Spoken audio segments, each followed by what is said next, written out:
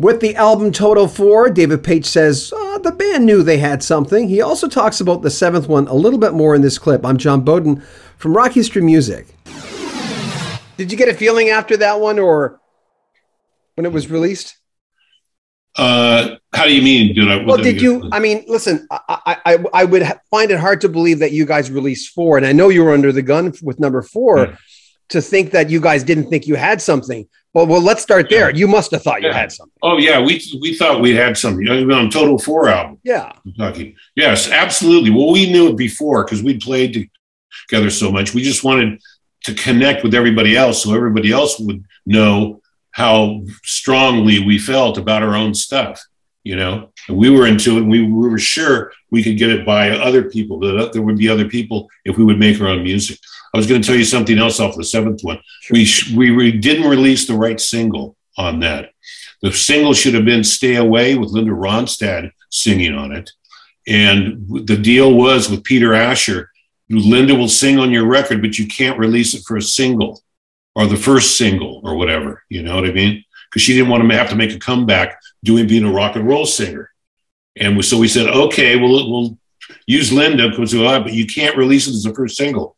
And I had radio station people calling me all around the United States. Man, we're on this. This record's blowing everybody off the charts and everything like that. So that was one of those missed calls where we might have made it over the edge right there, But going back from 4 to and a few years later to 7, but you didn't get a feeling, because on first listen, I listened to 7 and I went, this is like, to me, it was as good as 4. I mean, everyone's right when it comes to music. Right. Everyone has an opinion, but to me, I went nuts on this album. I went, oh my God. Yeah, 7's we like that. That's why Jeff, I think, went back to the Sword on that one there, as far as an album cover goes. And because we felt the connection between that and Total 4. We had, when we were doing Pamela, we thought, man, this is right where we left off, with Rosanna. When I heard Running Out of Time from 14, I remember I asked Luke this multiple times, going, where do you get these guitar riff thing? And then I'm listening to Spirit of the Moonrise, and I'm going, here we go. What the hell? I know. He's off the Richter scale as a guitarist. He's in my top 3 guitarists, and he's 2 of them, So he's just unbelievable. I'm trying to analyze how he plays the solos and his lines. And he's just, like I said, he's like a phenomena, a wunderkind, as far as I'm concerned. That is great. Will I Belong to You? Paich, Lukather, and Williams together. A beautiful melody. You have this thing of being able to, and I noticed it on 14. It's the first time I did a video on you guys. I did this long video on 14 and explained your history and stuff. And someone gave me hell for saying, I thought All Us Boys would make a Ghost show tune, and they took it derogatory. And I went, I didn't mean it in a derogatory way, but to me, had a. Right.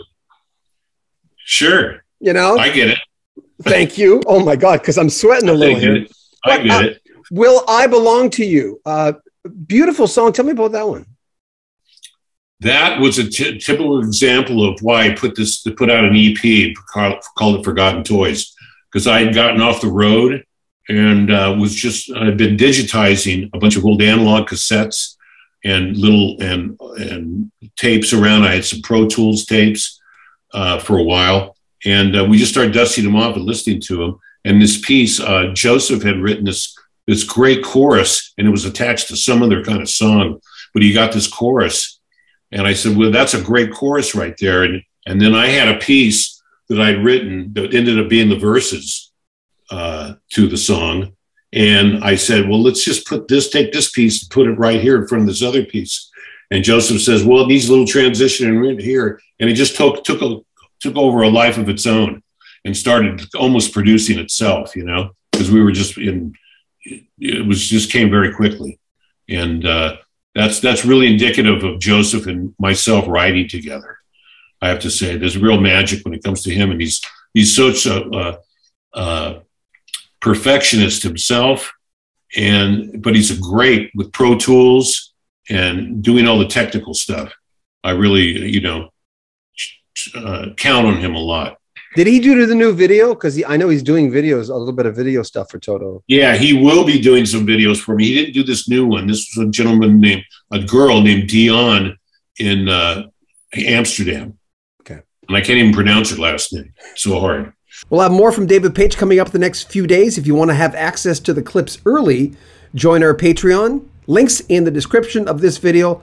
Also, if you want to help the channel, there are links to our PayPal as well. Make sure you comment on our videos, subscribe to our channel, and share our videos. I'm John Beaudin. This is Rock History Music. Take care of yourself.